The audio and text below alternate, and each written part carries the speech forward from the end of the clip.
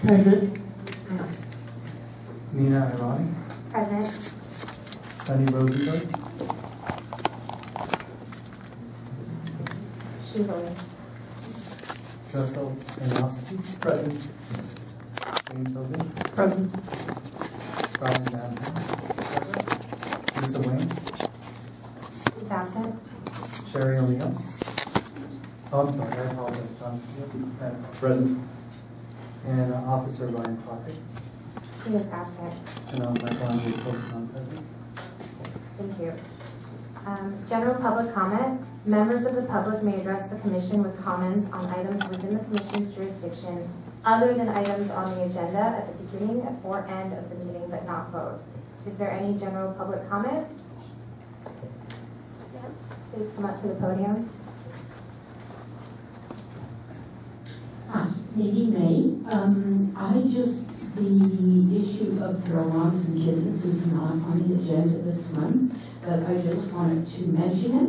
I know it'll be back on next month, but I really think we need to keep on thinking about how best to treat our feral moms and kittens, especially because kitten season is definitely approaching. Thank you. Thank you. Moving on to approval of draft minutes from the November 2019 meeting. Did anyone have comments or corrections for the meeting minutes? Okay, motion to approve. Motion to approve. Or motion. I move to approve the minutes. Second. Thank you. The minutes are approved. Moving on to chairpersons and commissioners' reports. Commissioners' reports regarding recent activities in the community involving animal issues that have been discussed by the Commission in the past. Do any commissioners have updates for us?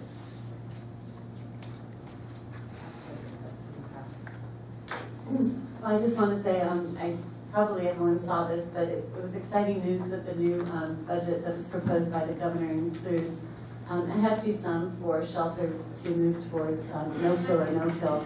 Hopefully this will be on the agenda to speak about in the future, but I just wanted to put it out there to say that was pretty exciting news for the shelter community. Thank you. Is there any public comment on Commissioner Forte's report? Okay, seeing none, moving on to old business.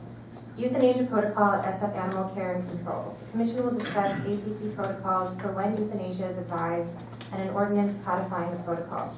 Commissioner Janowski, would you please brief this issue? Sure, thanks. I guess kind of where we left this off 2 months ago was working to update the city code.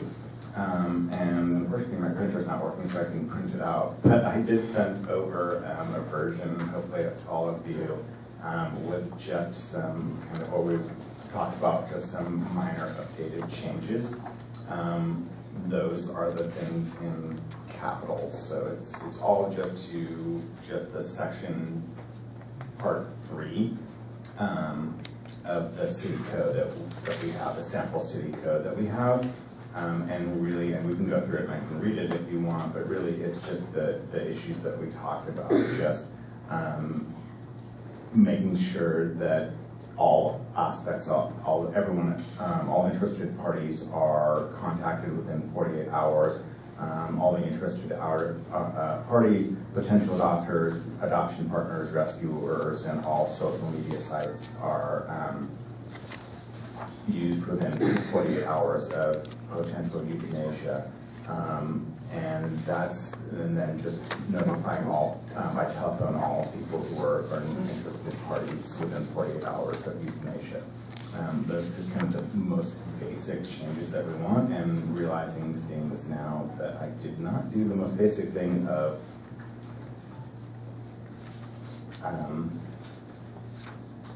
saying what interested parties are, defining my terms. So that we need to just change, and that's pretty simple. But other than that, I think it's, like I said, it's just a very basic addition to what a possible city code would be, and that's just making sure that we use all potential social media sites, contact all potential adoption partners, rescuers, and the interested parties. I think that's really the meat of what we kind of wanted to put in there, and make sure that this is done within 48 hours of euthanasia.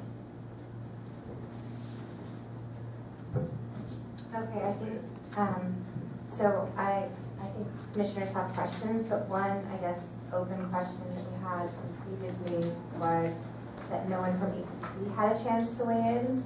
So I don't know if Deputy Director Steele, if you had a chance to review this yet. I know that you just joined us today, so maybe not. No, I was just asked a couple of days ago if I could now come from the commission, so I'm happy to come back with an update for you. That's perfectly fine and understandable. Just to very quickly, I guess, catch you up on the concept of what we're working towards is people have come with us, someone that has been in contact with you, BJ McCoskey, has come to us and put forth saying, hey, the ACC is taking away its call interested parties protocol and it's an adoption or a rescue pact, I guess. We just kind of want to make sure that we can codify that, put that back in so that it's in there and that all potential avenues of resources are available. One of the other things kind of we discussed is making sure that we can use social media sites the way other rescue organizations across the country do. They just blast out, these are the animals that within 48 hours are on our euthanasia list. And that is just forward all around the country. Kind of the example that I've used in the past is on Twitter. It's so random. I follow Keith Overman, who's a sportscaster, and he constantly is tweeting out animals from the New York shelter that are about to be euthanized. I'm clear across the country, and I'm getting these messages. So it's just a huge broadband that we can just broadcast this message, and that's kind of what is behind it. Other cities have codified this language as well. I believe Austin, Dayton, Ohio, I believe are the two kind of most recent cities. And not that other cities have to do it, for us to do it, we're often the leader in these kind of things around the country. More than often are leaders in these kind of progressive attitudes and policies around the country. So the concept of codifying this will just allow that we may agree with this now and everyone's on board with it now, but just ensuring that future organizations, future people at ACC, future other adoption partners and PACs have the same opportunity. Understood, thank you. And Commissioner Kanowski, I actually had a question. I think at the last meeting we also talked about including language about disclosure of behavioral issues. Are we still thinking of including that? Sure, I believe that's essentially in here. Okay. That was already kind of in here. It's the license, it talks about licensed veterinarian, and I think that's in the first part of this. Sorry.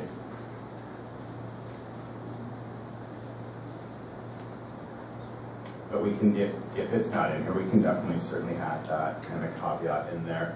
And that's just kind of a basis adoption caveat that you're not going to adopt a dangerous animal to someone unless it's a very specific organization that deals with those types of animals. And I know there are a few out there that kind of specialize that and work towards those, but like I said, that's kind of, from my understanding, that's kind of traditionally in the adoption pact and partner pact. Okay. So we can certainly put that in. I'm more than happy to have that language in there, some sort of language like that. Okay, well, we can consider that. Do any other commissioners have questions for today about this? Okay, so I guess given that Deputy Director Steele is going to review this and come back with comments next month, then maybe we should continue this discussion and the decision to February. Right. Okay, great. Is there any public comment on this issue?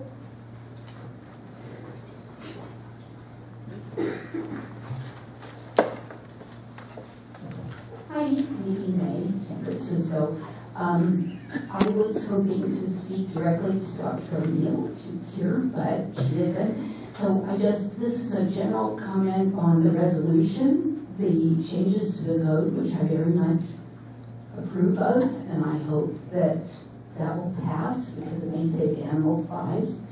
But the other thing that I specifically wanted to ask of ACC is that they reinstate the CIP hold, which is the call interested party hold, which is what we had for many years at ACC, that allowed me to take an animal in and say, I want to put a hold on this animal, and if that animal is not adoptable, for whatever reason, they would call me, and I would come down and get the animal. That no longer applies. There are two holds which don't really apply, the Good Samaritan hold, and there's another hold which basically says, let me know what happens to the animal. That doesn't save an animal's life. So my point is, last month we rescued a cat. I rescued a cat from Chinatown and went to ACC. He was very sick. The vets at ACC took excellent care of him. He was suffering from anemia, skin problems. They took excellent care of him, and eventually they decided, behaviorally no problem, but medically, because of the issues, and because they also said that they thought he had neurological issues, he was not adoptable. They reached out to rescue groups, none of whom accepted him. I mean, how many rescue groups are going to accept an animal with neurological problems? Luckily, I couldn't put a CIP on him, so as an individual, I really don't know whether I would have been able to step in and somehow rescue him. Luckily, I was in touch with Inmate Shelter. Inmate Shelter said, as long as you, Nadine, take financial responsibility and the physical responsibility, we will get him out. You take him home, take him to your own bed. Okay, this cat, who was named Yummy after the restaurant, he was found behind in Chinatown and is now Bobby, much more appropriate. Shows he's the sweetest cat I ever met. I do have him at home, and I believe somebody's going to foster him to adopt him. No neurological symptoms whatsoever anymore, none whatsoever. It's amazing, and he's very adoptable. And my point is, would I have been able to save him without a CIP if GMS hadn't stepped in? Thank you. Thank you.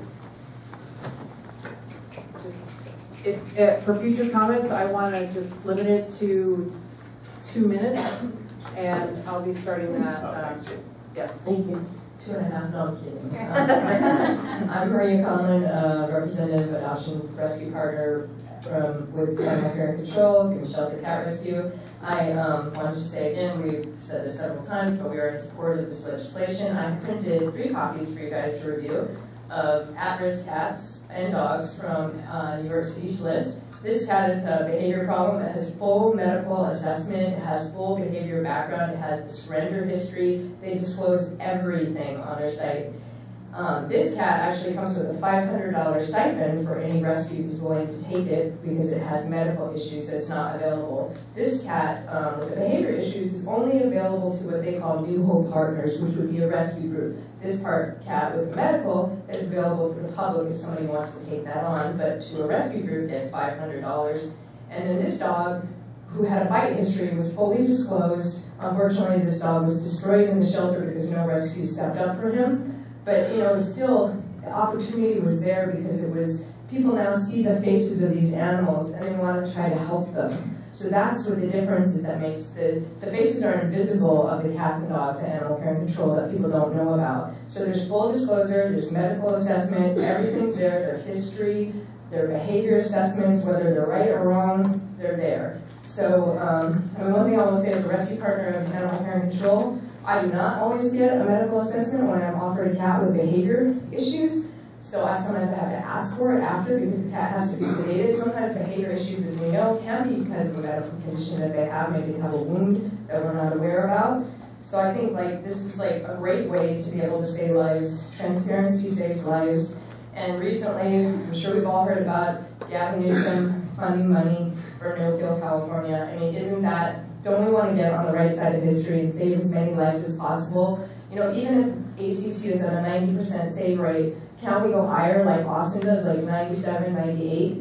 I mean, I think we can do better. And I also support, like Nadine said, the CMP reinstatement, because why shouldn't a member of the public be able to put a hold on an animal and take them out if the shelter can't make them available? Thank you. I got all my things in. Okay, moving on to enforcement of California's animal cruelty law. The Commission will discuss a resolution supporting the enforcement of California Penal Code Section 597 as it pertains to farmed animals. We were presented with the proposed resolution last November in support of activists, many of whom are here, taking action to support Section 597. And since then, the Berkeley City Council, excuse me, passed a similar version in December, and we've been given a revised version that for the most part matches that, but with some exceptions that I think we'll get into today. There's also been a brief update on the pending criminal cases. 8 activists have accepted plea deals, reducing the number of misdemeanor activists from 15 to 17. And the prosecution has indicated some willingness to exercise leniency. Mr. John Frohnmeyer is here again from Direct Action Everywhere to discuss and answer commissioners' questions regarding the resolution. So, Mr. Frohnmeyer, can you please step to the podium? Thank you. Thank you so much, Commissioner Rodney. Thank you. Good evening. So before I open up for any questions, are there any more updates on your end other than the ones I just briefly mentioned? I think that covers it. Today I was offered a plea deal and I declined it.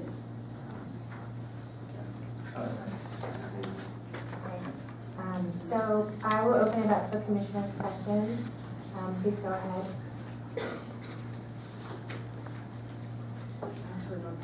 Okay, well I do. So most of these questions again are relating to the language that was changed from the original to the revision. So I think I did print out copies of the resolution for everybody, and I gave you a copy, John, too. So I wanted to start, I guess, with the meat of it, which is the first paragraph of the resolution. And I think that this was the main change that was made, at least in my eyes, maybe. It says, I'll just read it, now therefore be it resolved by the San Francisco Board of Supervisors that the Mayor and Board of Supervisors hereby declare that the 13 individuals being prosecuted in Sonoma County, and this is a change, were acting under California Penal Code Section 597E to provide domestic animals with sufficient food and water, and the rest is the same. And the original language stated that the 13 individuals being prosecuted are nonviolent activists who were investigating and attempting to expose. And so I watched the video of the Berkeley City Council meeting, but I didn't see discussion of this change. And so I was wondering if you could shed some light on why that change was made. Sure. So that change was actually proposed by Berkeley City Council member Sylvie Kahn, and we didn't actually discuss that change with her, but she felt like that resolution needed to reflect the specific statute. I think from the defendant's standpoint, we are okay with either phrasing of that if you feel it's important to refer that change to. Okay. I think it might be, so I guess the issue here is with the change, you know, we don't have complete information about what happened to make the decision as far as whether there's a defense under 597E, and you know, we can't run a full trial here, obviously. So reverting that language to something like it was previously, I think might be doable because we probably have enough information to support that. So anything that we recommend here, we need to be able to substantiate to the supervisors, and we need to be able to back it up. And so we need to do our due diligence there. So if you're okay with reverting to something like the previous language, then I think that probably resolves that. Great.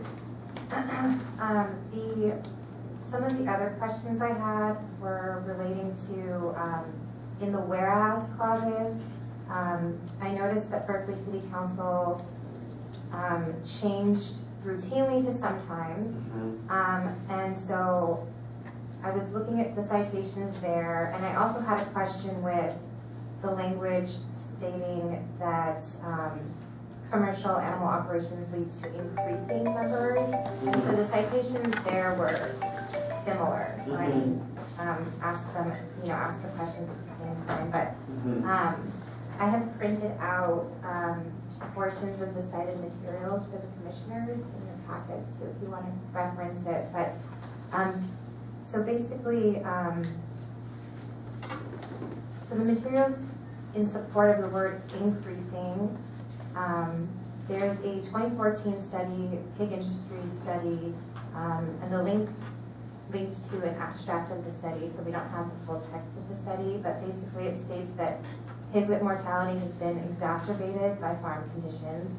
Well, I think that's pretty clear there, but there was no specific site, so I just want to be clear as to like what you're referring to in the study. Is that the statement? For the proposition that the increasing in size has led to changed conditions? I'm not sure that is specifically addressed in that study, but certainly through an observation of how the industry has changed radically in, say, the last 50 years, I think it's a supportable proposition. Just when you look at the size of facilities and the massive amounts of concentration that didn't really exist until after World War II and the increased confinement of animals. And you can tell that has had a dramatic effect on the condition of each individual.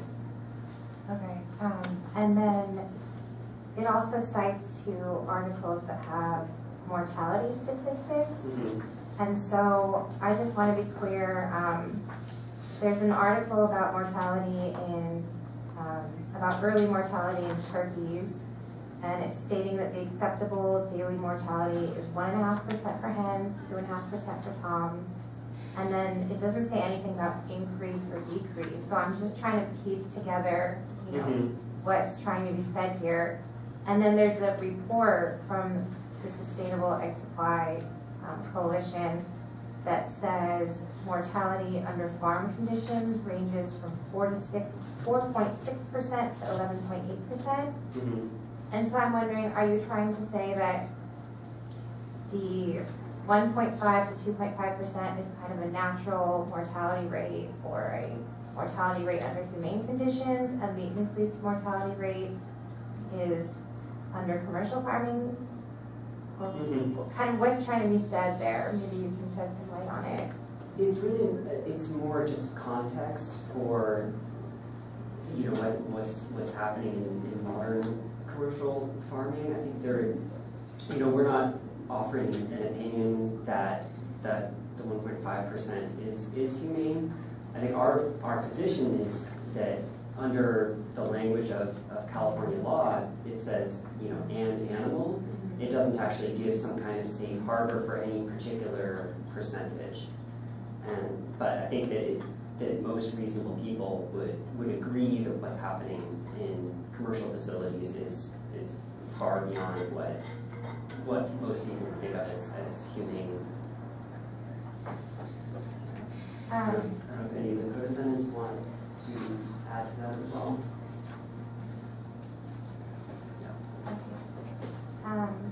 So then the last whereas on page 1, this is the routinely language, which Berkeley City Council changed the word routinely to sometimes. I think you felt pretty strongly that you wanted it to remain routinely, and so I'm wondering, can you speak to that? Sure. I think what we have, certainly we have the studies from the industry itself about significant degrees of mortality. But from our own observations, when we have gone into these facilities, we see, a meaningful percentage of animals who are on the verge of death. And one of the citations that we included was the Animal Services report, which only was actually created because of the action that we did. That these aren't, there aren't reports that veterinarians are regularly doing for these facilities, because for the most part they're left to operate on their own. But that indicated that all of the birds that we had attempted to remove were in fact on the verge of death, and recommended criminal charges that were subsequently ignored. And so we feel like it's like the proposition that animals are routinely dying is very much true, and that changing that to sometimes makes the resolution less accurate.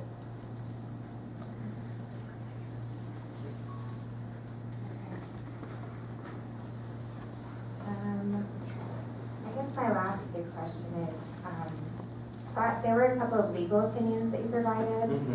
So I read the legal opinion of Bonnie Clapper, and she states, there has never been an instance of violence. They do not engage in physical confrontation with anyone at the farm, and they make efforts to avoid disruption to the facilities. And so I'm wondering, can you speak to whether there's ever been physical force used in any of the open rescues? There has never been any physical force. When we did one action at McCoy's Poultry Services, and of the 58 activists, one of the activists was arrested on suspicion of assault, but that charge was later dropped. And there's a brief video clip that one can see, and it's clear that this individual was not actually assaulting any farm employee and was simply just putting his arms up. And if anything, it was the farm employee who was trying to shove him out of the way as he was trying to enter into a shed. But short answer to the question is no. There's never been any instance of physical violence. And before every action, we repeatedly elevate our norm of nonviolence in our actions, in our tone, and in our word. And I ask because I did watch, and I hope the commissioners have had a chance to look at some of the links and the video footage, or just look at reports. I watched, we all know about the Vice piece. I also watched DXP's response piece, and I also watched the Intercept piece. And I watched a lot of videos on that DXP has published to YouTube. Thank you so much. So there was just one, I saw a couple of incidents that I wanted to ask about. They're not this incident that is being discussed here, but there was a slaughterhouse lockdown video, and I thought I did see a couple of instances of physical confrontation. I don't know if you know what I'm referring to, but again, I'm just trying to be as accurate as possible here. So as we're debating this, I'm wondering, like what support do we have to say that this is always civil disobedience versus something else? So, was that video from an action in the United States, or was it international? I assumed it was the United States, but I'm not sure actually. Okay. So, the only slaughterhouse lockdown that's happened in the United States was at the Reichardt action, which was, I think that was June of 2019. I'm not sure I know what particular instance you're referring to now. So there was an instance of one of the activists trying to enter one of the barns where one of the workers was standing in the doorway, and she used her body to kind of make impact with his body, I guess. And then the other incident is, the activists were shackling themselves to the conveyor belt system, and there was, I guess, a malfunction, and one of the activists almost was injured in that case. So I was wondering if you could speak to those two, if you remember. Sure. Regarding the first instance, I don't have a recollection of that ever occurring. As far as I know, it's never been discussed. I'm happy to try and figure out exactly who that activist was. I'm not sure if any of the other defendants might be able to speak on that question. Yeah. The other instance, the gentleman who was injured is actually here as well. The president of San Francisco, Tom Chang. Yeah, I could talk a little bit about the Thomas incident, unless you want to come in. Known as the Thomas incident, which is where Thomas had locked himself to the slaughter line, and an employee turned the slaughter line on. So yeah, he was injured, but that wasn't like something that we did intentionally, of course, as activists. And so I think when we do these actions, if we're willing to put ourselves in physical harm, obviously hoping that doesn't happen, but our intention is never to cause any of that harm ourselves. I do believe I know which incident you're referring to at the Reichardt action, where someone was trying to slip in through someone's arms, and obviously when we're there, we're trying to rescue these animals and doing what we can to get them out of those facilities, but it's never our intention to body check someone or something like that. But I think I know what you're talking about, and I can see how it would look that way. I wasn't there in person, but that's definitely never our intention to even like make physical contact with someone, but sometimes when you're in the middle of trying to like rescue someone and someone steps in your way or trying to get to a place, like the instinct is there to try to keep going, but I don't know, Tom, if you... Sounds great. Okay. And then also say on the incident involving Tom, there was a safety backup for that. Another block was placed on the line itself to prevent that from happening, and that block failed. So there was a backup. Unfortunately, it didn't work, and we're very lucky that Tom was not more injured. But certainly, as Amira said, it's never our intention for anyone to get hurt, and especially if as a result of any physical altercation that we might start. And there have been actions we've done where our activists have been assaulted by people, but we elevate not responding in kind at all and remaining nonviolent. Okay, Does that answer your question? Yes, it does. Thank you. That's all the questions I have for now. I wonder if other commissioners have questions based on what we just talked about. Maybe you can help me, Nina, understand if we were to send this resolution to the Board of Supervisors, why would we encourage our Board of Supervisors to discourage the Sonoma County District Attorney to prosecute these charges? This seems like, I don't think this is what we do, is to, with all due respect, I don't think it's within the realm of our commission to suggest to our Board of Supervisors that they engage in regulating what other counties do. I understand this was language that was put into the Berkeley, right. I respect that, but I don't think that that's our place, and I wonder, well, what's the thinking there? Right, so Sean, maybe you can also fill in on this, but if there are portions of this that are questionable or not within our authority, obviously we can remove those portions. I think the thought is that this is a symbolic resolution, but I do understand as well, especially when we're making kind of a legal determination, it is a legal interpretation, and so this is not just symbolic. It has more effect than that, so maybe you can speak to that. Yeah, I certainly appreciate the concern as well. I know that this implicates a separation of powers concern. This is a different branch of government, and it's also in a different jurisdiction. I think that this is an appropriate forum for voicing this opinion for a few reasons. One is that the products that are created in Sonoma County are sold throughout the Bay Area, including and especially in the city of San Francisco. And so I think it's in the interest for people in San Francisco to understand what's actually going on inside of the facilities where these animals are raised.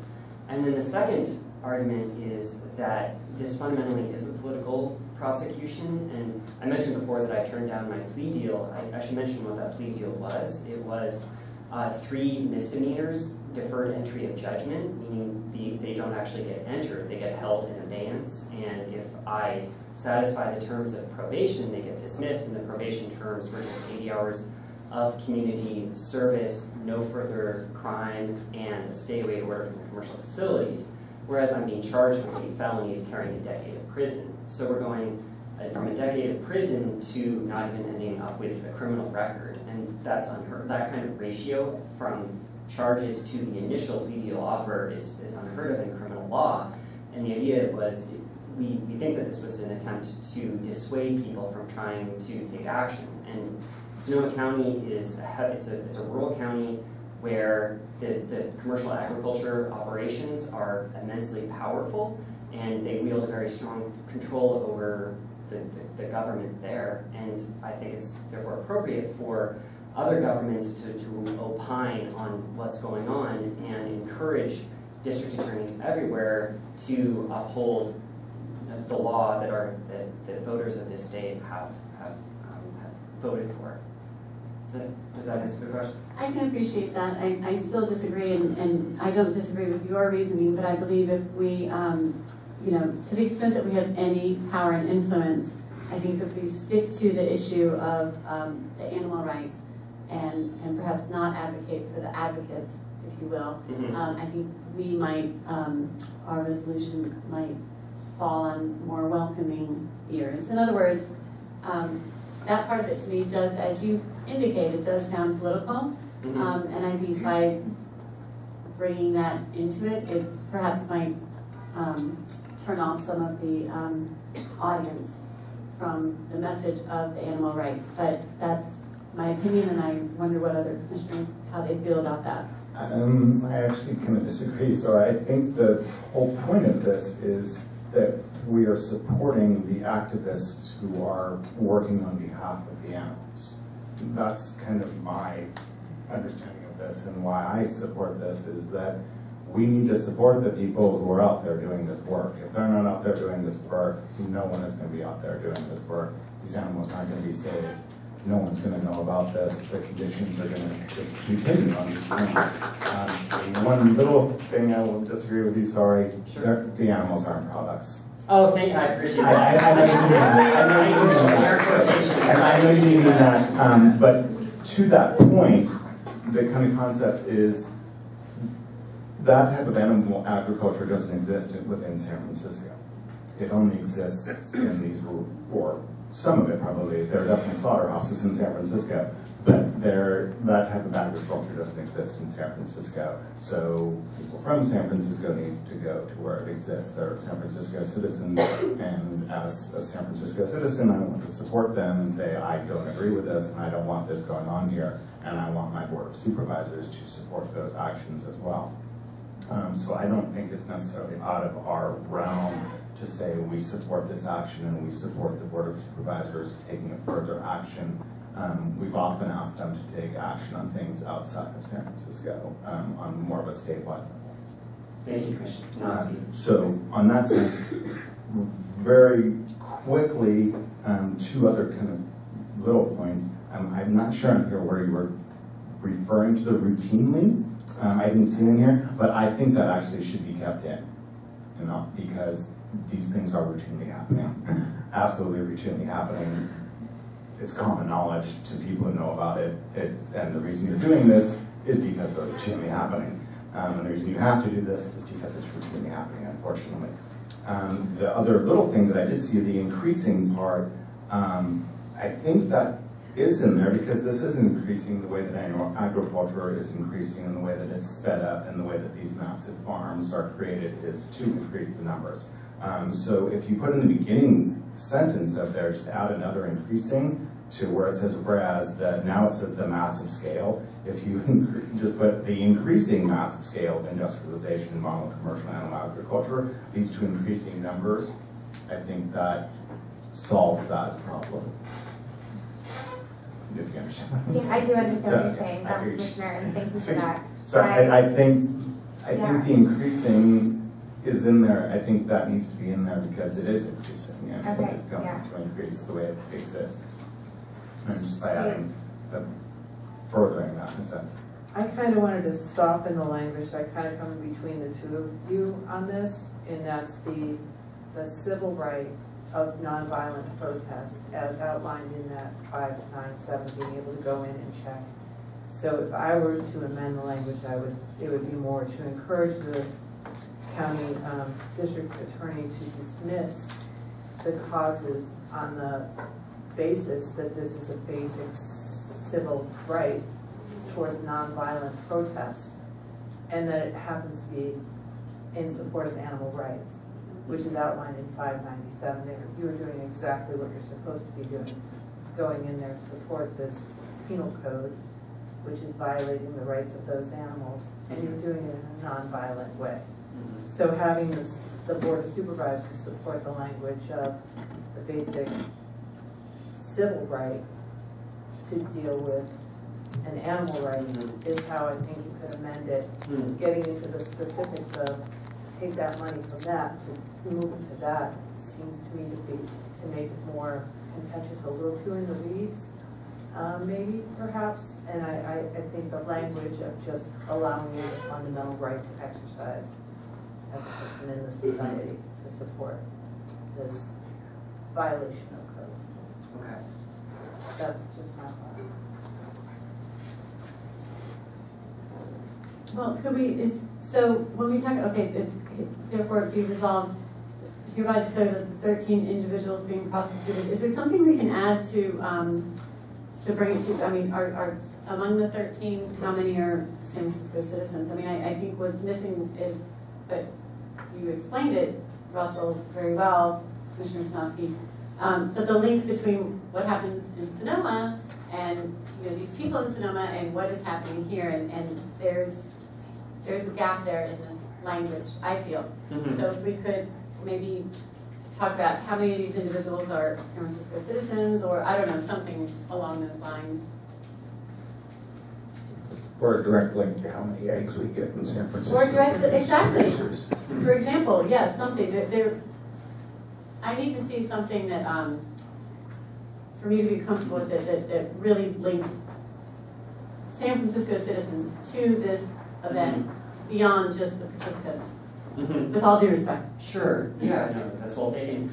So none of the current defendants are San Francisco residents. However, 4 San Francisco residents have been arrested in connection with these actions. I think that's worth mentioning, and yes, in fact, I think it's worth mentioning that this is where the chicken of in San Francisco comes from, these facilities. Yeah. And I don't see that specific. I mean, maybe obvious, but I think it's worth pointing out in this to make it more relevant to our Board of Supervisors.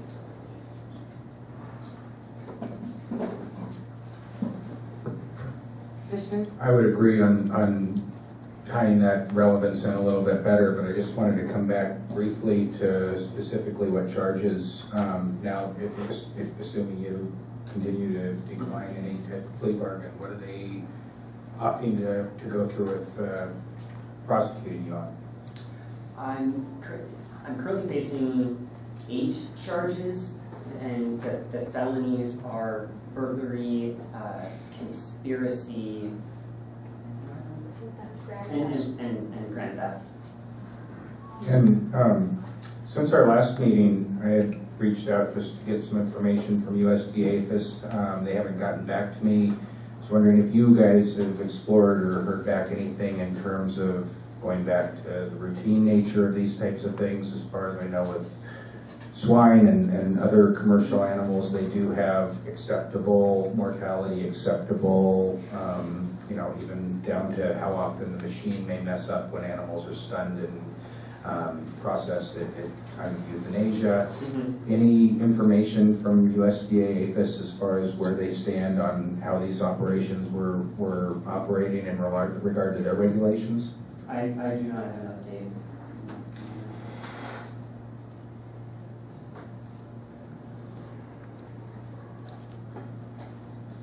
Any other questions before we go to public comment? Yeah, actually, I have a question, please. What is, you mentioned about the plea bargain and that you refused it. What are the next, what does the calendar look like as far as any upcoming dates or anything else? Like, I'm just asking just for like timing goes and what's on the calendar, what's on the calendar? Sure. So 2 of the defendants, myself and Rachel Ziegler, who's also here, have a preliminary hearing on February 20th. That's probably going to get moved. And then the other 4 defendants have a preliminary hearing on March 10th. Or, sorry, March 19th. Right? Thank you.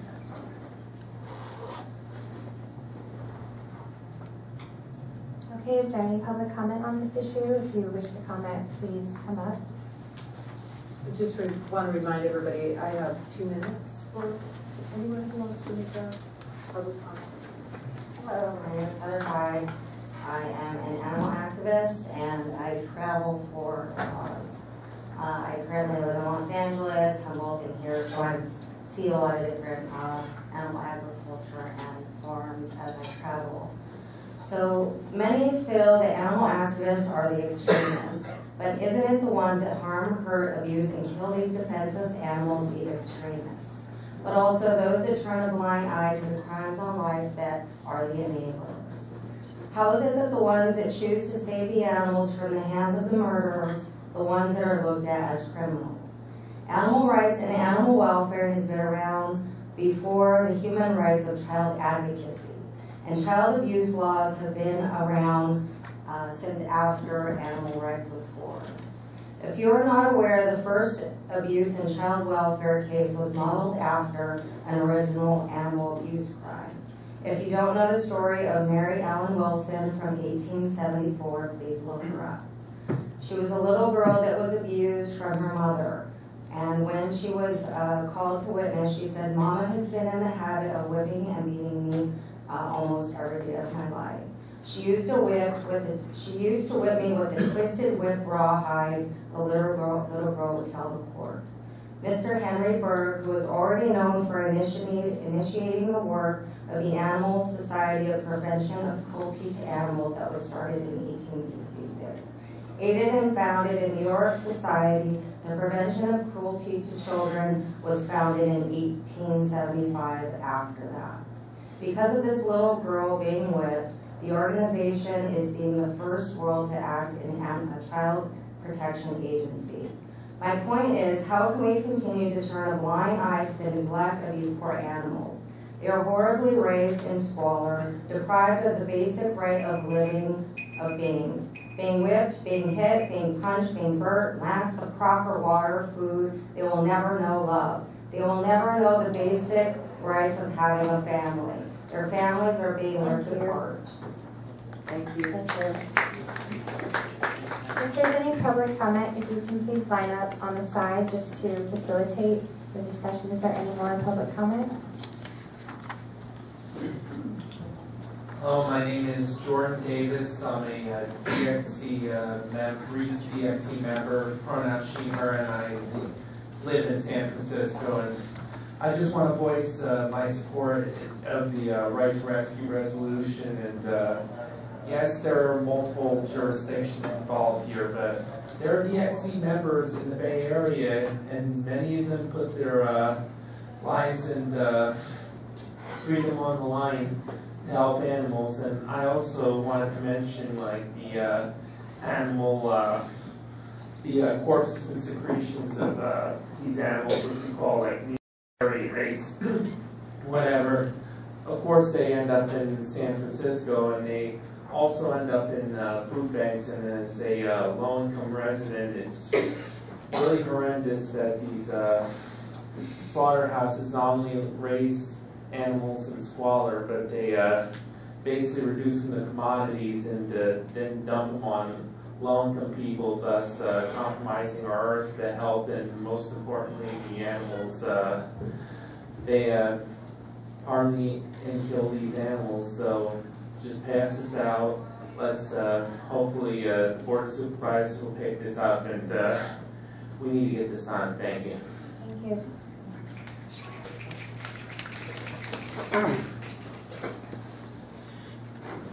Good evening, everyone. My name is Rocky, and I am born and raised in San Francisco. And although I'm not one of the felony defendants, I'm one of the people who were arrested at the right car action in Sonoma County. Therefore, this resolution and issue is near and dear to me.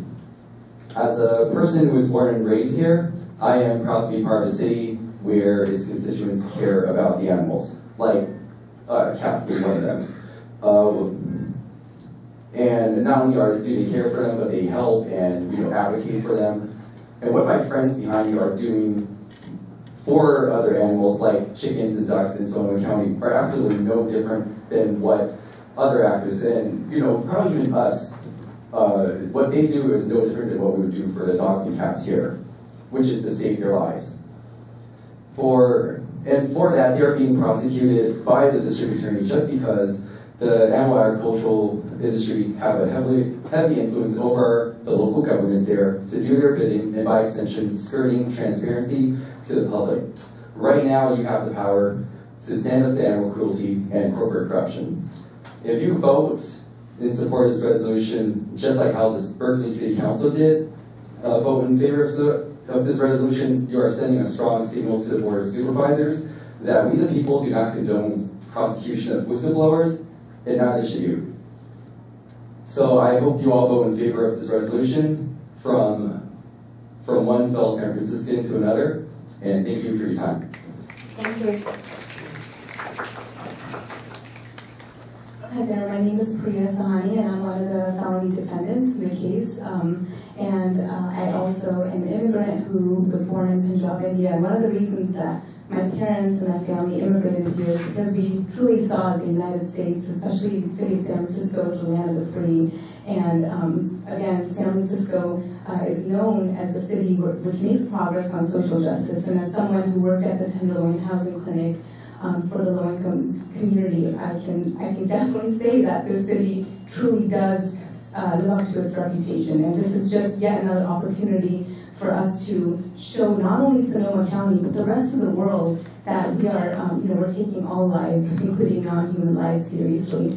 And I was just in Sonoma County a few weeks ago talking to my attorney, and I asked him, what do you think of the right to rescue resolution that passed in Berkeley, and do you think it's helpful? And he said, absolutely, that it sends a strong signal to to the prosecutors, to everyone in Sonoma County. And not only is that helpful for me as a felony defendant, but most importantly, it's helpful for what we're fighting for. And those are the animals who I have seen die in front of my eyes, and and what we're facing charges for, the animal cruelty that we've exposed.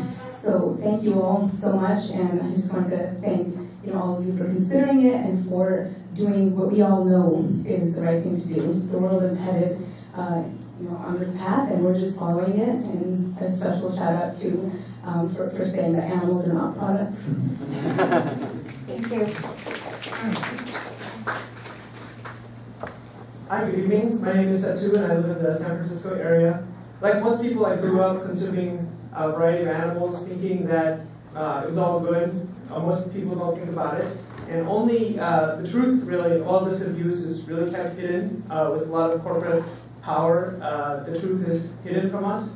And only because of these brave activists who risk their own personal freedom, willing to go to jail, giving up easy plea bargain for the risk of 10 years, only because of those heroes do we know what's going on.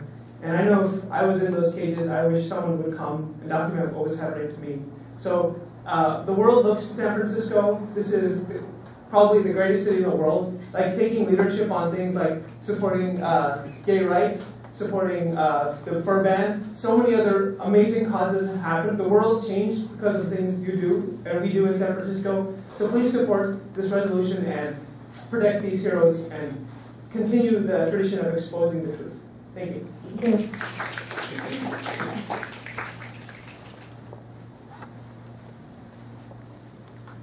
Hi there, my name is Lori Green. I'm a 15-year San Francisco resident, so I thought it was important for me to come here and speak.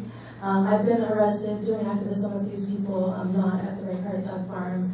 I didn't have anything prepared to say, I just kind of wanted to speak from the heart and ask you guys if you guys have pets at home. A friend of mine is taking care of my dog right now so that I could be here.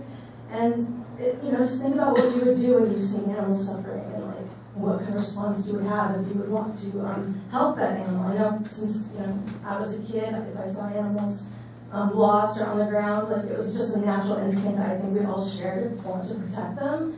I didn't really have to be taught that. So when we do these investigations on farms, these big industries rely on secrecy, and they're largely self-regulating. Someone mentioned they have an acceptable amount of death and suffering, which amounts to hundreds of thousands of animals. And to see my friends here treated like criminals in Sonoma, handcuffed, we couldn't wave or say hi to them. It's just ridiculous that people with big hearts for animals who would do what all of you would do if you saw an animal suffering are being prosecuted for that. So I'd like to know that as a San Francisco resident, that when I stand up for animals in the future, that I won't be prosecuted as well. So thank you. Thank you.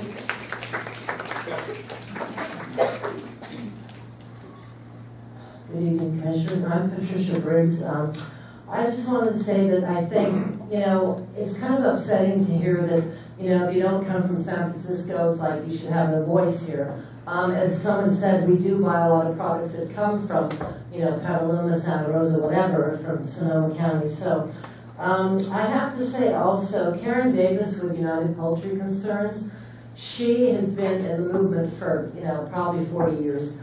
She once wrote a really incredible article in her magazine called Poultry Press, It said, never be an apologist, don't call animals, even animal people call animals, it drives me insane. A rock is an it, don't call them he or she. If you don't know what they are, say he or she or whatever. I have to say, when I worked on the live animal market issue in Chinatown, 25 years ago, the commission was not worried at all about activism. On the night when they took a vote, we had people literally outside Terrebonne Police Station. The whole SWAT team was there. I mean, it was funny. It was not funny, but it was funny. Literally, we were standing next to SWAT team members in full, battle gear, like as if we were going to be, like as if these folks have felt. We were the criminals, and the merchants, I had a sign showing all the horrible things in the live animal markets. They came up to me when the press was trying to interview me, and they were screaming in this high-pitched tone. They turned down the microphone when we went to talk. They did all kinds of nasty things. So I think we should send this letter, not worry about the content. Just send it, and it can hurt. And then, so one last thing is, just keep focusing on our goal and stop worrying about, just think of the prize at the end. Thank you. You're welcome.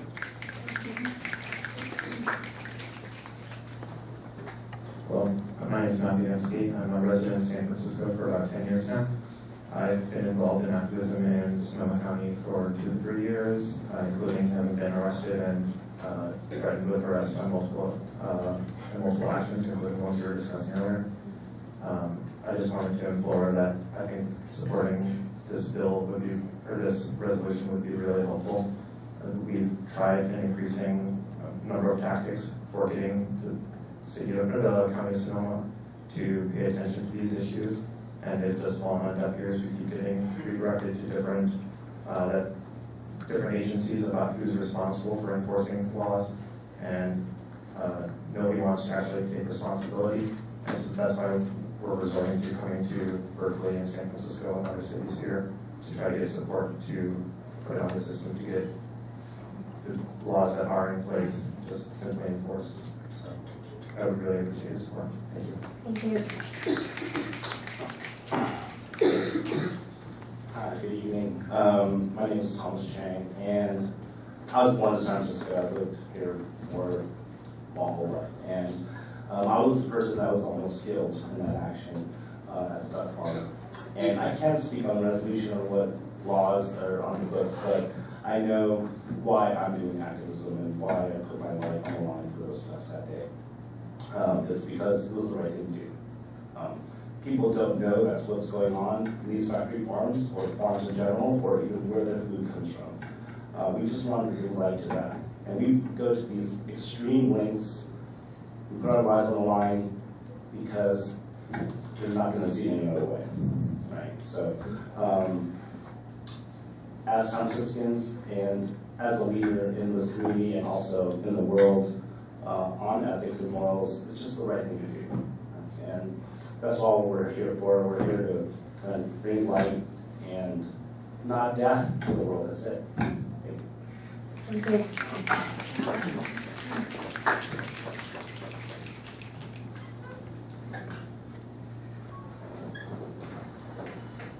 Hi, my name is Noah Lancaster. I live in Oakland, California. I was born and raised in Oakland. I've had sort of a lonely decade. I had to go vegan for health reasons about 10 years ago, and I haven't been able to find anyone to spend time with.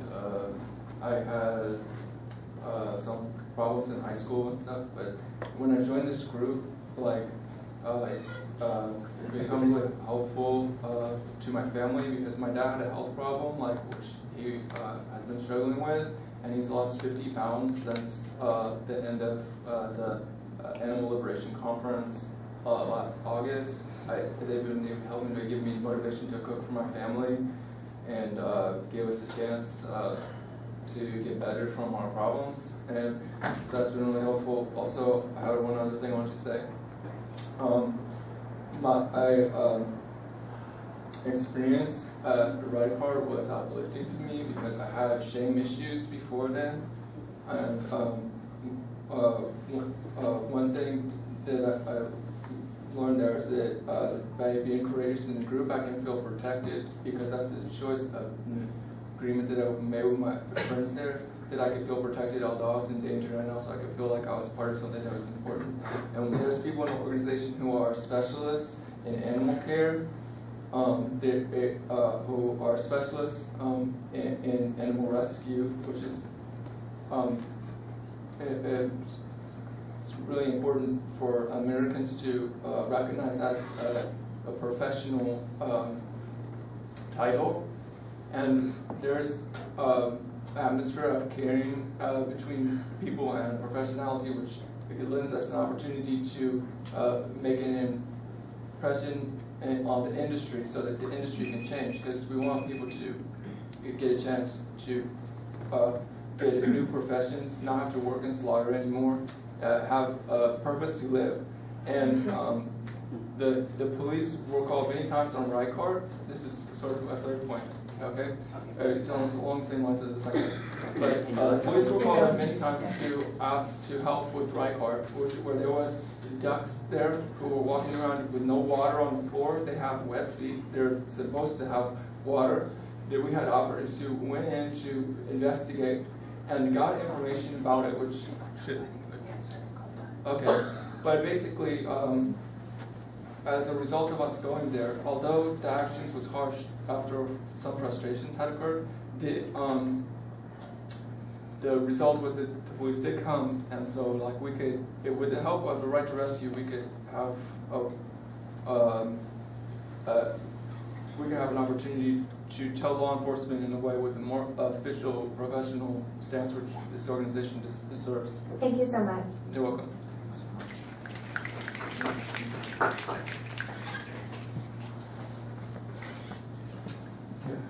My name is Antonio Moore. I live in San Mateo, but I lived in San Francisco for many years, and I was a veterinary technician for many years. And I just wanted to say that I'm actually very proud of San Francisco's history of standing up in defense of animals not suffering needlessly.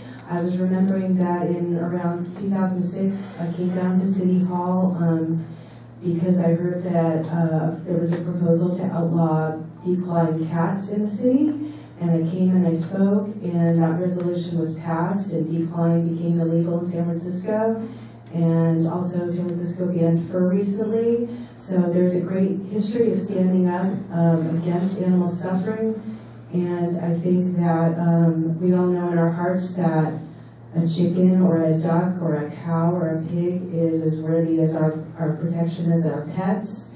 Unfortunately, it doesn't happen that way in our world, but I think that we know in our hearts that they are just as worthy. So I ask you to consider that. Thank you. Thank you.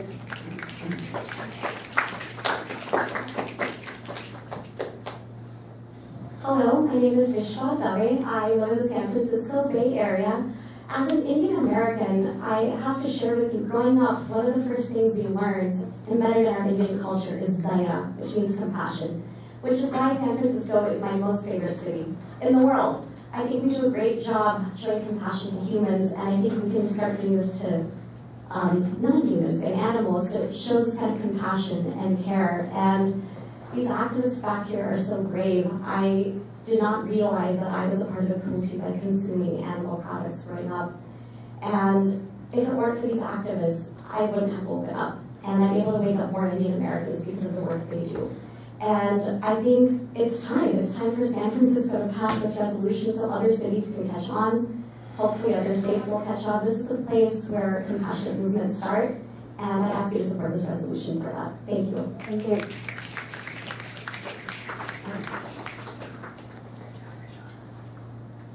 My name is Susan Wheeler, and I just wanted to remind the commission that that a previous commission saw some absolutely horrendous video that was taken of a duck farm where they were doing force feeding to make foie gras, and the commission not only looked at that, but they voted to ban foie gras.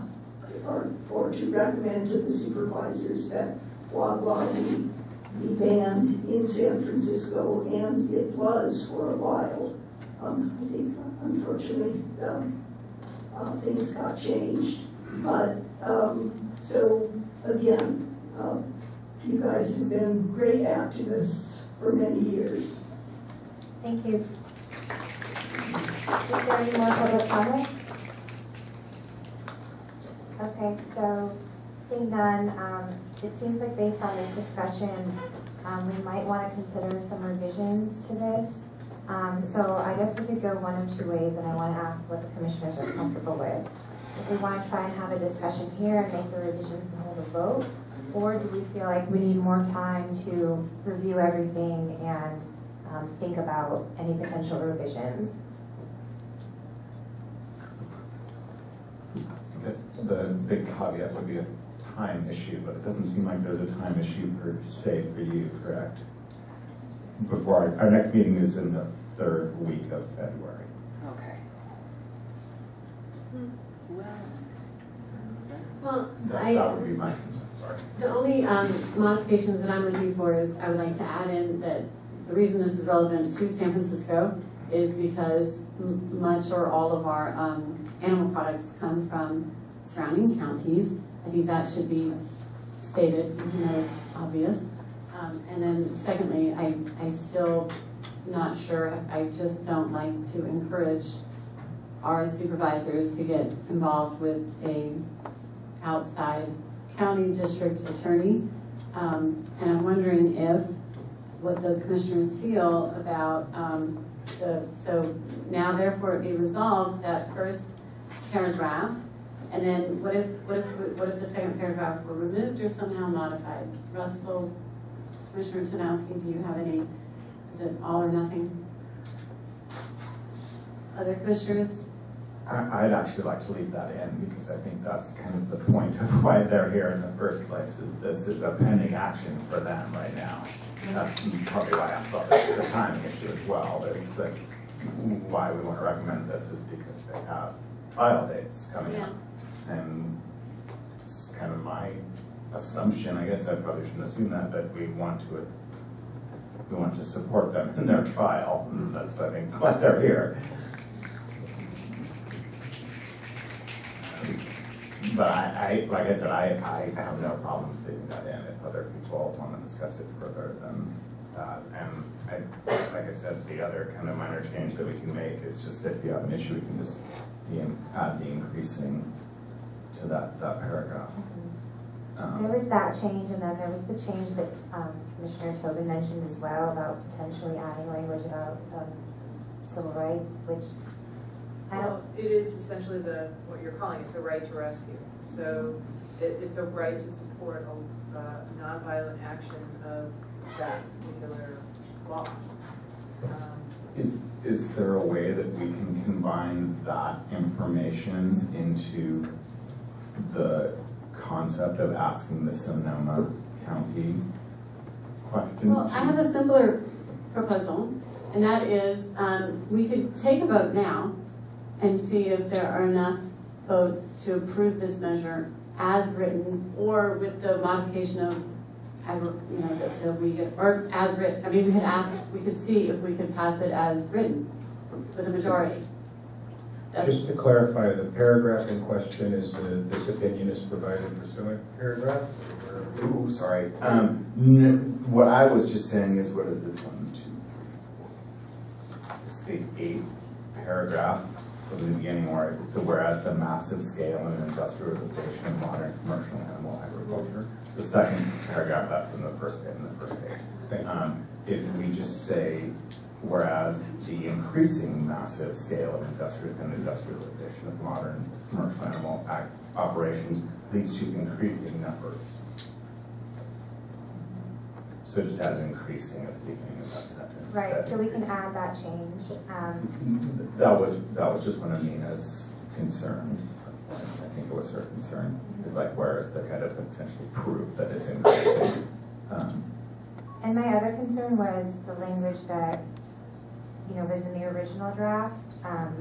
The first paragraph for the resolution, which is, it used to state 13 individuals are nonviolent activists who were investigating and attempting to expose abuses.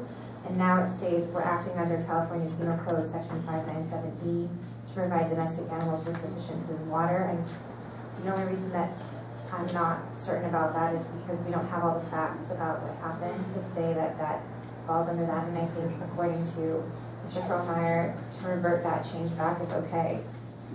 So that would be the one change I would revert back. And then we can add the increasingly language.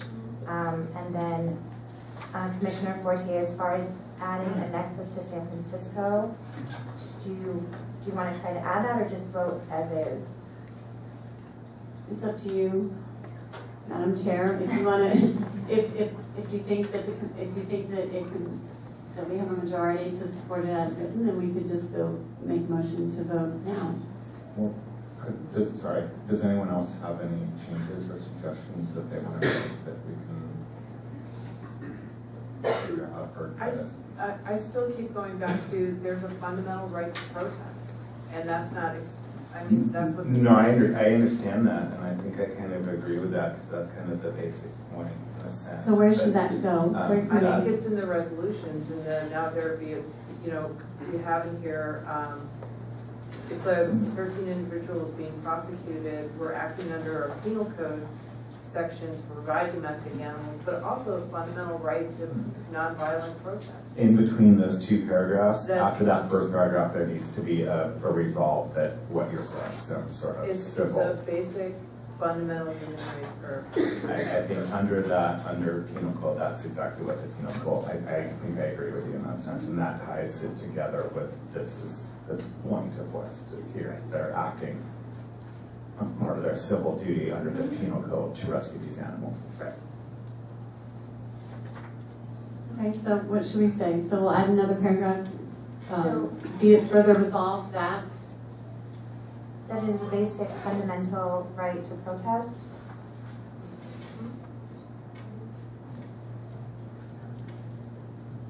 Yeah. I'm sure we can come up with a language on that. I'd be happy to work on that, but it's essentially the outlining whatever the right language is to protest in there. But that's a right to do that. They did it non-violently. They did it in reaction to a violation of code, of a penal code, and they shouldn't be prosecuted for doing it. And then that what they're allowed to do. flows into the next paragraph of why we were asking the board to ask another county to does that satisfy you a little bit more? It's better. It's getting there. It's just giving more reasoning. Yeah. Yeah. So Commissioner Chauvin, are you willing to add in the language of basic human rights? No, as written, or do you want to take time to? I would add just a few changes. Wordsmith that. And and then I don't know that we can actually discuss amongst ourselves, of course. So it would only show up in the February meeting then, the finished document resolutions, and that we approve it then and move it on. Okay, so basically we'll add something to the effect of this language, but everyone's comfortable with voting on that before seeing the final language? You said something different than that. What I was going to say. I Say think we wait to vote?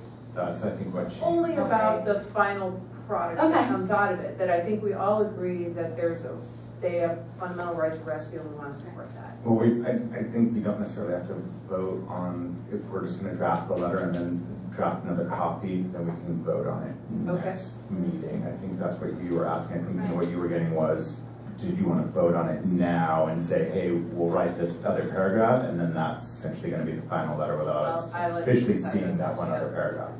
Or do you feel more comfortable voting on it next week after we all see the entire finished kind of product? We've done it both ways in the past. We've done it both ways. That's why that. I think I'm comfortable either way. One, I go back to a timing issue with their. I agree, and I want to be sensitive to your timing as well too. So like to expedite this, I say we go ahead and.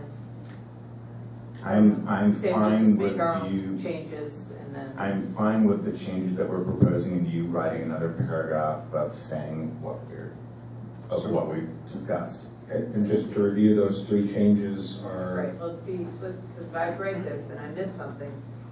right, so specifically, the three changes are, Need this change, my change, and that change. Sure. and just to reverbalize. No, that's fine, Right, that's so I fine. can reverbalize them. The changes are to add to one of the whereas clauses, whereas add the word increasingly, massive scale and industrialization of modern commercial animal operations leads to increasing numbers of animals suffering from starvation or dehydration.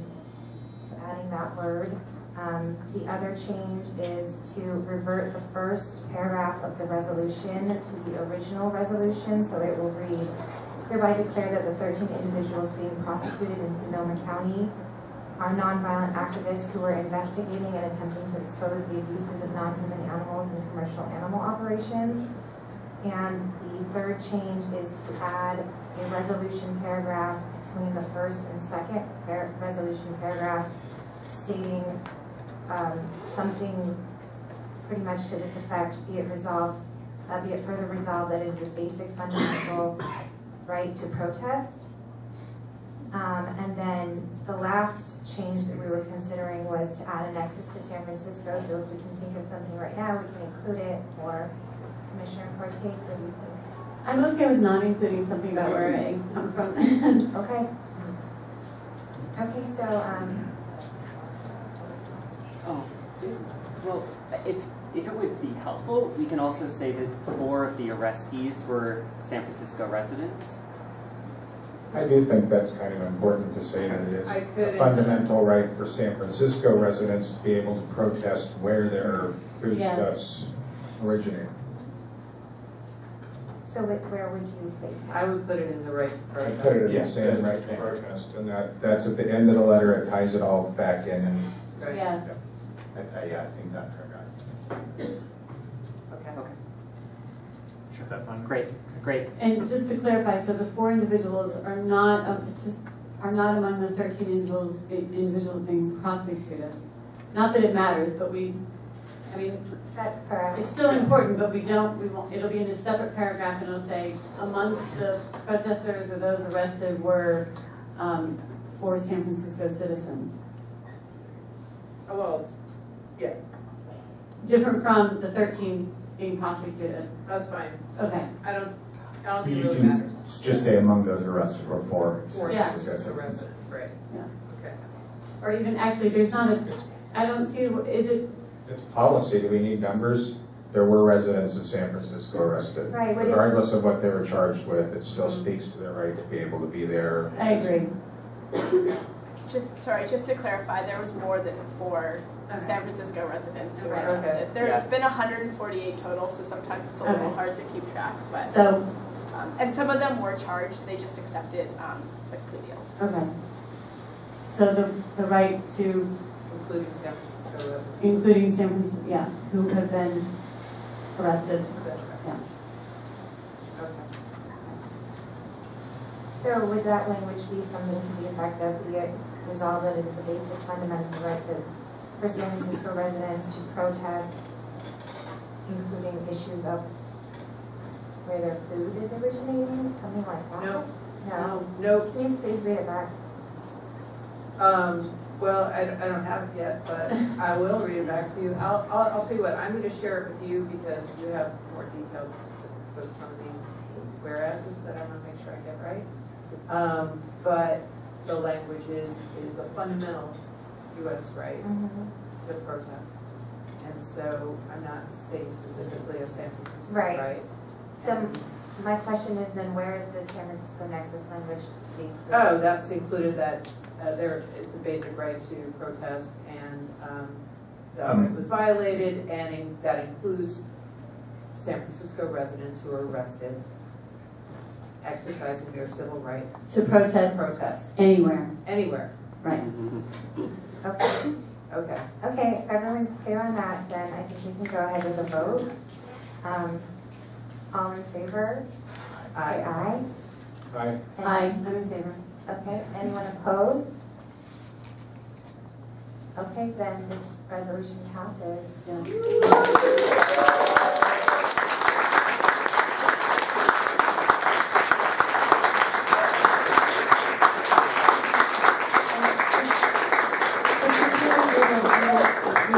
review the final draft, but we will not discuss the final draft at our next meeting. Is that correct? That's correct. Okay, great. Thank you. And once the final draft is done, then we need to approach the supervisors with it and find a supervisor to sponsor this to take it to the full board. Correct. So our work is not complete, it's just beginning. Right. Right. Thank you. Okay, thank you, everyone. Thank you all so much.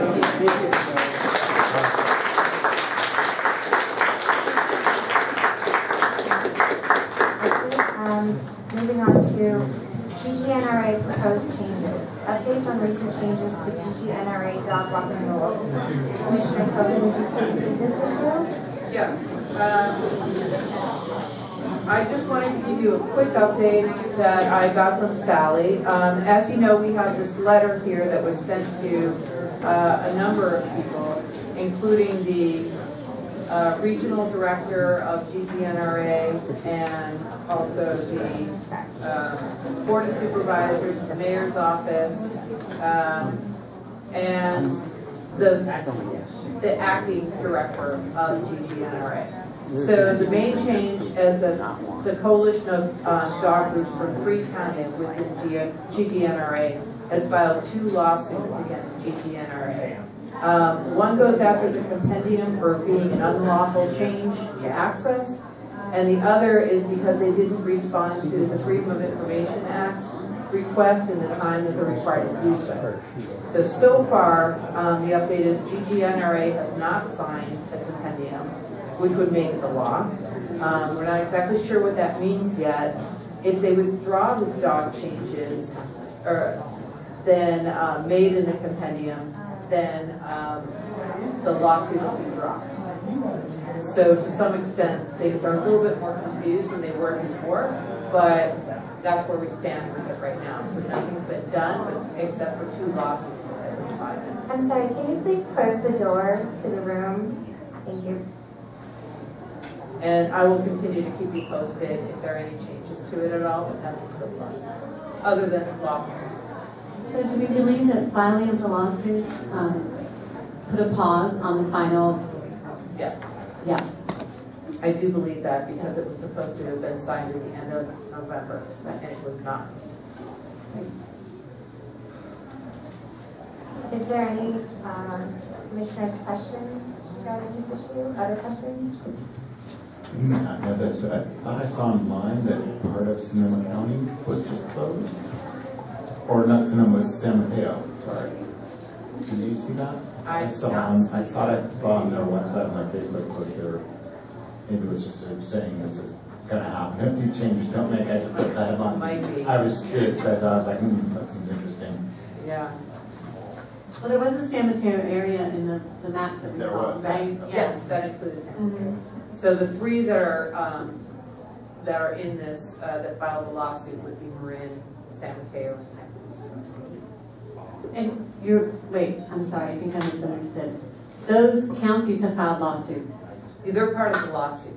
It's a consortium, so SF Dog is, okay. So the lawsuit was the 3 counties that are impacted by it, and that includes Marin, San Francisco, and also San Mateo. And SF Dog is also. SF Dog is leading the charge. The SF Dog is I realize that it's a little confusing on that, but they're part of the whole lawsuit, leading the lawsuit effort. I see. For those 3 counties. Great. But there's a consortium. Got it. Thank you for clarifying. Is there any public comment on this issue? Okay, seeing none, moving on. Commission governance. Commission will discuss efforts to secure oversight from a city agency and also update commission administration. Commissioner Coben, can you please lead this? Yes, and I'd like to also include Michael in this, Angelo Torres in this as well too, because he was with me in the meeting today that we had with the city administrator's office, Bill Barnes from the city administrator's office. We met with Supervisor Stephanie's office. The person we met with there is working on this in conjunction with Hillary Ronan's office as well too. Hillary Ronan and Supervisor Stephanie are 3 of the 2 Rules Committee members. And they are sensitive to the fact that we are experiencing this. And they know we're not alone, but we're one of few that are experiencing this unique situation. And they are committed to solving it for us. But we don't have an answer just yet. Once those two have worked something out, it might pave a path for people like from the Veterans Commission that is also experiencing something as well. So that's how Supervisor Stephanie's office came in. The issue of Veterans Affairs was raised here. Do they have any sort of timing, like insight as to when this could move along, or? No, but they appreciate our persistence, if that helps at all. And they know it's frustrating for us, and they're working out a solution. But as far as we heard today, we're leaving it in their hands, and we're going to check back with them. Yeah, and we will check back with them. But I do have to say, well, first of all, props to you for all your help with all of this. She included me on some of the email messages back and forth, and it does seem like it's quite a few people kind of being involved, but at the same time not really sure who exactly should be involved, who should take the lead in it. And I'm sure you've experienced the same thing. But I definitely feel there is an interest here, and also, I mean, I was surprised that when we did meet with them, it just seemed, as I said, that there was a genuine interest, and they do want to get this resolved. Yes. And they do want to help, because they want to make sure we have what we have to go forward. And I would also like to convey their appreciation as us as volunteers who are doing this work, and realize that this must be frustrating, but they're very committed to solving this issue. So I'm sorry I don't have an answer for you yet. That's great news. That's great news. Thank you both. Wow. Well, I will add that as far as I know, neither one of those supervisors, Brendan and Stephanie, are not up for re-election in November. There are some who are going to be, so that's good. They'll be around for a little while at least. And I also wanted to thank Commissioner Torres for taking it upon himself to overhaul our website, or at least lead that. So it's long overdue, so thank you for that. Yeah, once I get access, which hopefully is around the corner at some point, I will start to do it. We also discussed as well just the different iterations of the city websites that we have, just for government ones and otherwise, and how you see a lot of the different commissions that kind of take the lead off of whatever particular website, I guess, that they're kind of incorporating into their outreach. So ours, as you know, it is pretty old looking. Nina and I and myself, we met to go over some of the different things and the different links and the different pages that need to be updated. So we're looking at hopefully also maybe looking at a different type of website as well, which hopefully with the upcoming training and with some other things and with the right people, knowing the right people, hopefully we'll be able to resolve and update very soon. Yes, and just one more item from me. As we're kind of doing this administrative oversight and website overhaul and general governance oversight, name change potentially, kind of overhauling the commission, I also wanted to suggest one more thing, which is taking a look at our own rules, which are in our manual. I've done that. If any commissioners are interested in reviewing our manual and suggesting changes, then maybe we can discuss them next month. I'll probably circulate a draft. Most of the changes are just to conform with what we actually practice. So for example, the manual says, requires us to raise our hands before we speak. We don't follow that. Or we don't always have elections in July, for example, just to update the manual. So, okay, great. Is there any public comment on this issue? Seeing none, we'll move on. General public comment. Members of the public may address the commission with comments on items within the commission's jurisdiction other than items on the agenda at the beginning or end of the meeting, but not both. Is there any more public comment? Please come forward. First of all, I forgot, I want to hand this to John Scale after he said the examples of the New York City artist. But I want to just, my name is Maria Conlon again, and we brought the pheromone issue to the agenda, I believe it was last summer. And just want to kind of reiterate that we don't want it to drop off the radar or drop off the agenda, even though I know the last 4 months it has not been on here. Our concerns are that, handing everything over to SPCA loses, we have no transparency, there's no oversight. They're not accountable to San Francisco residents, they're accountable to their donors, whereas ACC is just accountable to the residents of San Francisco. So they should not just be handed over. At some point, SPCA is handling it, and ACC should be involved, so there is some oversight for us, and for us to have some say in that as the members of the cat community. Also, again, kitten season is right around the corner. It'll be here before we know it. We're enjoying less kittens right now, which is great, but starting in April, the onslaught of kittens will come into the shelter. So again, the sooner we trap, the better chance of survival for all the animals and cats, and the less homeless cats on the streets of San Francisco. So that's all I wanted to say. Thank you. Thank you.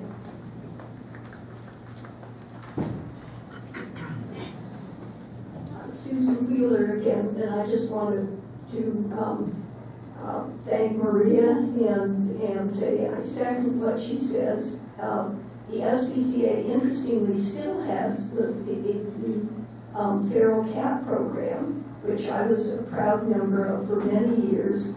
We had a wonderful system where out in the community, in each neighborhood, we had people who trapped, we had people who recovered, we had people who transported cats to the SPCA for spay-neuter, and all of that has disappeared. The SPCA has just gone rogue on us, but we're still here trying to keep the streets of San Francisco free of more feral cats, and doing that by bringing in moms as soon as we can, because otherwise, if they're put back, they'll get pregnant right over again, and if they're not trapped until their kittens are 4 or 5 weeks old, and it's a dire situation. And so many of us have invested so much time and energy and money in this program, and just to see the SPCA turn their back on it is really, really upsetting. Thank you.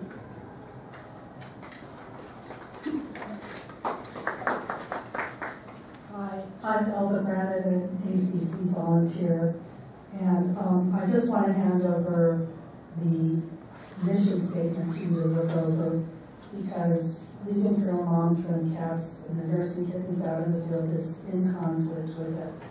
San Francisco ACC is a taxpayer-funded, open admission animal shelter. Since 1989, it's provided housing, care, and medical treatment to wild, exotic, and domestic stray, lost, abandoned, sick, injured, and surrendered animals. SFACC's doors, they say, are open to all animals in need, regardless of species, medical, or behavioral condition. The mission statement clearly indicates ACC is responsible for the homeless domestic cats that some folks are trying to recategorize as wildlife. Thank you. Please step up. Hi there, my name is Betsy Martinez. I used to work for the San Francisco SPCA. Just want to let you guys know that the San Francisco SPCA does do terminating pregnancies on mom cats. I know we don't need any more kittens, but it's something that changes the mental, emotional, and psychological trauma of the mother cat. And sometimes that cat becomes unsociable, or it creates a lot of trauma, and it becomes harder for those mom cats to be adopted out. So just wanted to let you guys know that that is something that they do, and that they do terminate pregnancies very, very late, like late term. Thank you. Thank you.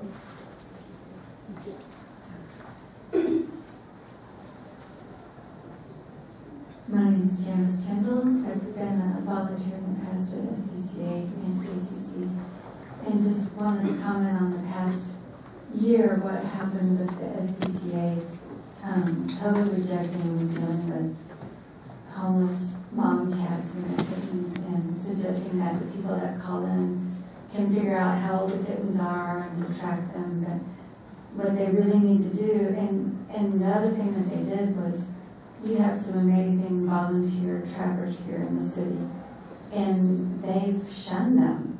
Anybody that spoke up about this change in policy, they've banned from working with them, which is just totally is wrong. And whenever somebody calls in, they send one of these experienced trappers out there to evaluate the situation to see if it's really safe.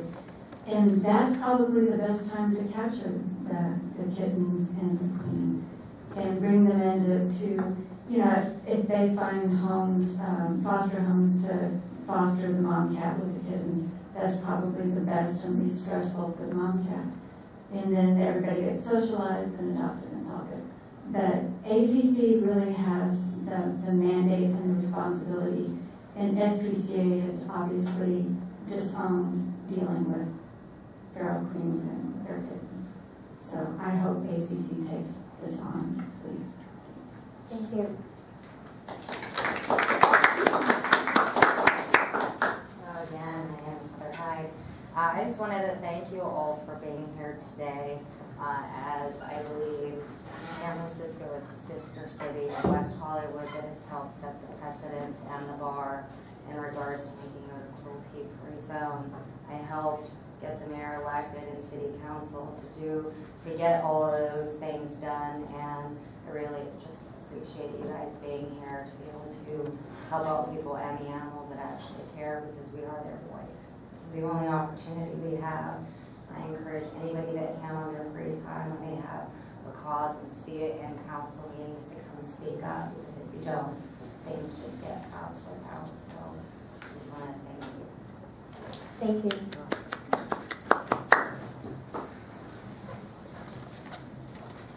Hi, my name's Swani Avnakis. Nice to see you all again. I've been here many times, as have many of the people here, because this issue is so important.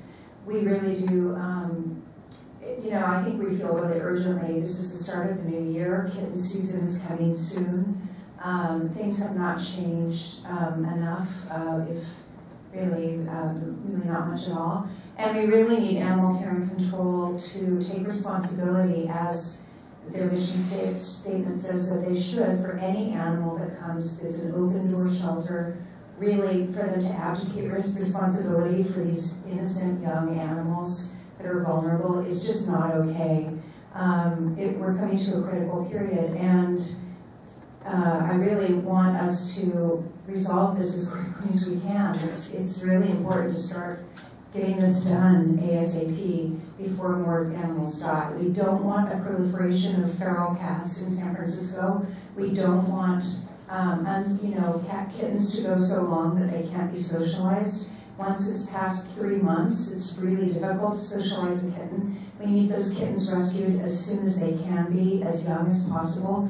And there's so many wonderful volunteers, fosters, rescue people, trappers waiting to help, waiting to partner with animal care and control. And how are we going to make them responsive? It seems mysterious to me, but we just really need to work on this and resolve it as soon as possible. Thanks so much for your help.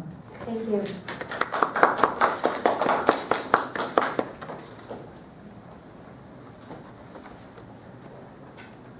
Last comment, I just wanted to thank all of you on the commission for being courageous and taking on difficult issues. This is San Francisco, this is what we need to do. We always have done this. We banned fur, we banned declawing with cats. We've done a lot of wonderful things in San Francisco. We need to continue, and you guys are doing a great job, so I believe. Thank you. Is there any public comment? Okay, seeing none. Moving on, items to be put on the calendar for future commission meetings. We will definitely be putting the euthanasia protocol back on for next month, right? Commissioner Cummings, GGNRA changes. If there's any updates, I will include those. Okay. I'd also like to add in there too, if we can, possibly, I'd like to invite UC Davis to talk a little bit more about the $50 million grant that they're receiving potentially, if that budget is proposed. I think it's important that we find out what the use of those dollars and how it will be Okay. So we can add to state animal shelter grants, or will you let me know if that's happening? Yes. Okay. I would like to add that and see if we can get a response from UC Davis to come and speak a little bit more about what that means. Okay, great. And then the feral cat management policy issue, it seems like this issue is ongoing, and it seems like kitten season is approaching, so do we want to add that for next month? I think so. Okay, so we will add that for next month. Okay, so we are adjourned. Thank you all very much. Thank you.